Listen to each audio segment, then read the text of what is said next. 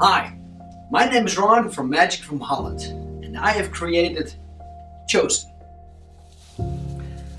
Last week I did a show, and I still don't believe, and still don't, I don't know what happened, actually. I will tell you what happened, but, it was very weird. Oh, actually, it uses my prediction card. This is my last week prediction card, and what I want you to do is I want you to go ahead and reach out, take a card and move it towards you.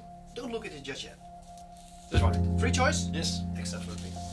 Now, what I want you to do is I want you to place the card face down on top of this King of Spades and cut it and complete the cut. Excellent. Last week what happened was this. I gave this same deck to a spectator. He shuffled, and in this shuffle one card accidentally turned over. And we all saw that it happens, yes. And we all saw that it turned over. We didn't see what card it was. And he made a kind of a pretty nice spread. And he took out the card, and I saw that it matches my prediction. And I was blown away, and they were blown away. Or at least they thought it was part of the trick. I tried to do it again, and 20 times nobody shuffles and accidentally turn over a card. But what you just did is you turned over one card.